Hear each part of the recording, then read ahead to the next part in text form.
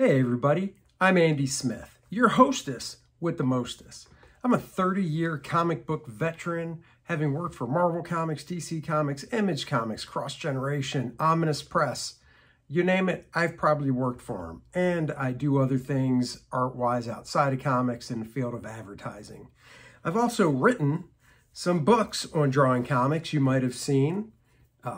Drawing American manga superheroes, Drawing Dynamic Comics was my first book. And I also did the handy little How to Draw Superhero sketchbook where all you need is a pencil because you do all the work right inside the book. Enough about that. This is the Book Look series. The Book Look series is where I grab a book off my library. You can see the tons of books I have behind me.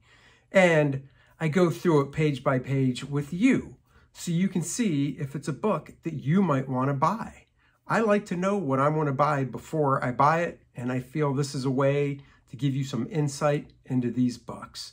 So join me for today's book look. Thanks.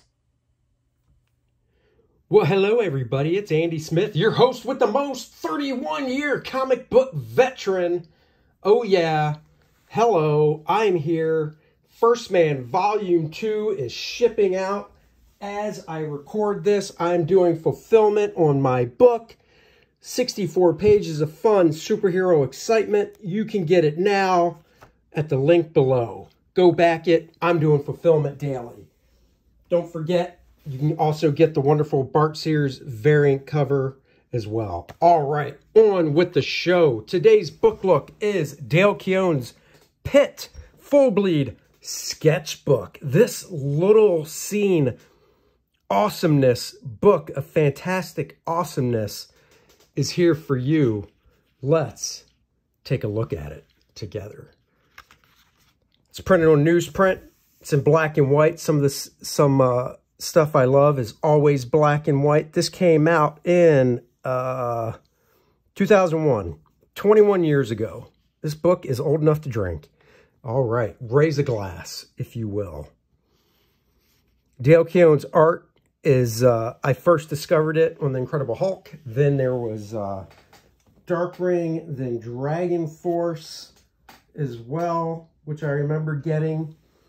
And now, after the Hulk, he did Pit at Image, doing what he does best. Big stuff, monstrous stuff. What I like about this is you've got some early Hulk stuff in here. Look at this, Hulk all armored up to the teeth with guns and whatnot. A funny shot here of the Hulk. Bruce Banner with the Hulk's arms. Dale Keown mixed Bernie Wrightston and John Byrne and just melded them together. So lovely. Look at this little self-portrait of Dale from 1990. Funny thing, he still kind of looks like that. That dude does not age. I tell you. Young at heart. I wish these scans were a little better. They could have been adjusted in Photoshop so it wasn't so dark down here, unless that was intentional. Maybe it was. I don't know. But I love this because it gives you a look into the artist's eye. I love this right here. Great structural anatomy. Dale does some boss lighting. Great horrific looking effects. And Dale also does the cute stuff. Oh, look at me, I'm a little baby. Even fish. He does fish that look evil. Look at this little kid. Oh, puppy dog here. Then we get into some Pit stuff right here. His pencils up in here, and then the finished inks here with the buildings added and such. Just great perspective and lighting. I'm looking forward to a Pit omnibus. Hopefully he'll get on that soon because I have 2 trade paperbacks of Pit, and I have a couple of the issues after the trades, but I know it went up to 20 issues, 21 issues, and I need those. Love seeing the progression here for that gnarly cover. You can see it goes colors to pencils and stuff. Very cool. This is a darkness cover he did. Once again, just really gets the creep out for the nightmarish look of it.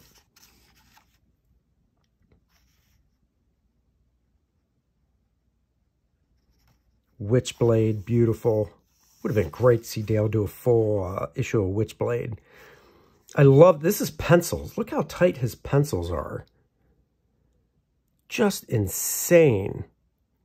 This is his sketch, right? That's a sketch. This is the finished pencils. You look at the line work right up in here on these teeth. I mean, this really is a thing of why even ink it. I would love to see Kevin Nolan ink Dale. I think that would be awesome. These gaping maws with these huge teeth. Dale does nightmare stuff and brings it to life. This is stuff you'd see in your nightmares. Here's Pitt looking like a boss.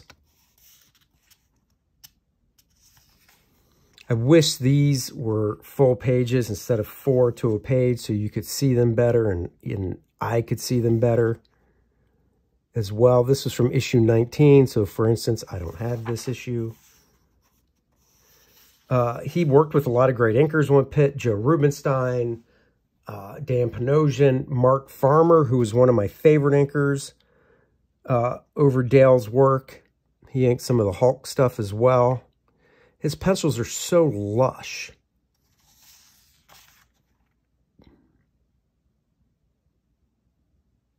Oh, look at this. This should be black right here, and this should be black right here.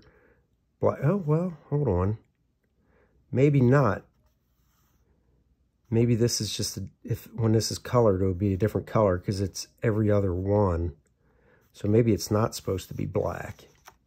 Maybe it's not. Snot. I said snot. He said snot. Gross. Just look at these pencils. Pitt trade paperback 2. I have this trade paperback. Great framing device. You can see some gray tones in it. So I'm guessing this wasn't supposed to be inked, and this was just colored over top of these pencils. How he keeps everything so clean. And it looks like he's using a soft pencil lead too, like 2B maybe, not even an HB. But then we get into what I love seeing, inks, seeing how people interpreted the pages. This is from Pitt number 1. I can't remember if Pitt number 1 was inked by Joe Rubinstein or somebody else, but just look at this lovely little whiteout right here. Nice thin line of whiteout. That's all you need for a halo or to pop that hair off his face. It's just this nice thin line. These would be great to scan in at a high res and then shoot over to a colorist to see what a colorist would do with these.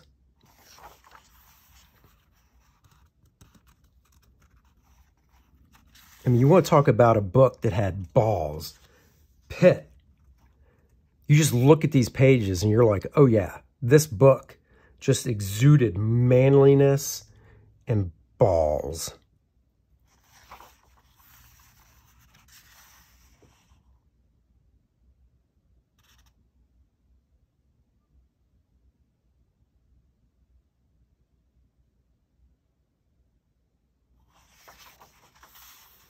And then some more sketchbook stuff here. I wouldn't want to mess with her. It's like a female Pitt.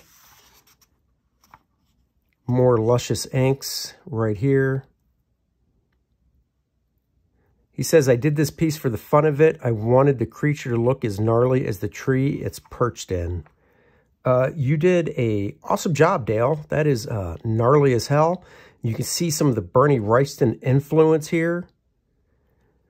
In fact, it would have been cool to see this inked by Bernie, because Bernie's use of a brush was more organic.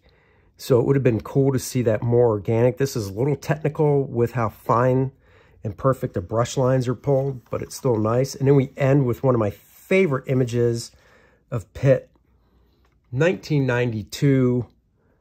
Just gorgeous. Pitt is a boss right there. Really makes me want to draw him.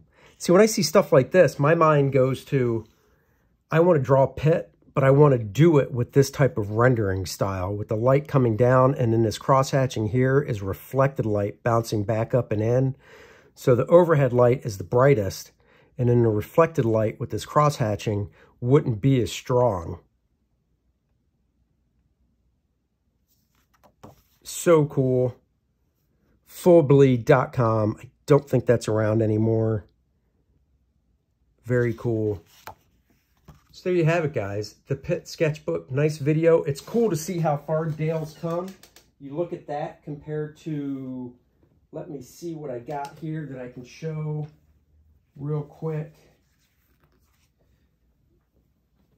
You look at that compared to, this is a twofer, Dragon Force.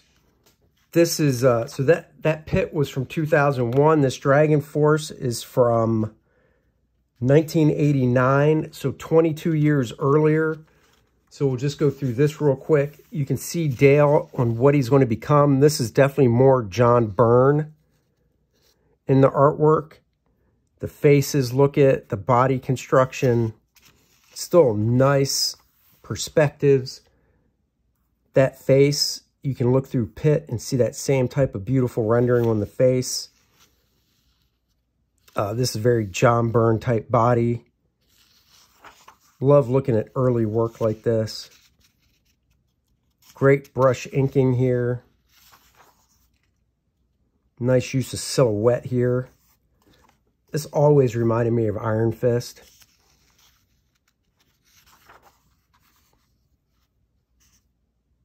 That dude's like, look at my chin. I will break stuff with my chin. But it's so cool. I love this fine rendering right here, the way he did the hair. Now, here you go. Look at that. Look at that. And you can see Dale. The stuff, the structure, the way an artist constructs a figure is like a fingerprint. We all have our unique way of doing it. And you can see the evolution from 1989 here to 2000, or well, actually, this is cool. 1989, 1992, 3 years, and look at the difference. In between these 3 years, Dale did a run on the Hulk, and when you work every day, day in, day out, penciling a monthly book, your art will grow so fast, and you can just see the difference 3 years makes. That is just fantastic. And I think that is where we're going to end this video. Thank you for joining me for this book look. I am Andy Smith. Once again, you can go down below, get my new book. They're right here, so you know if you order it, you'll get it in a very short amount of time. First Man, and you can get Volume 1 as well, but you don't need it. Volume 2 is a self-contained story. My cover, Bart Sears cover. Get it, enjoy it. I will catch you guys later. Check out my website, andysmithart.com. Ciao, everybody.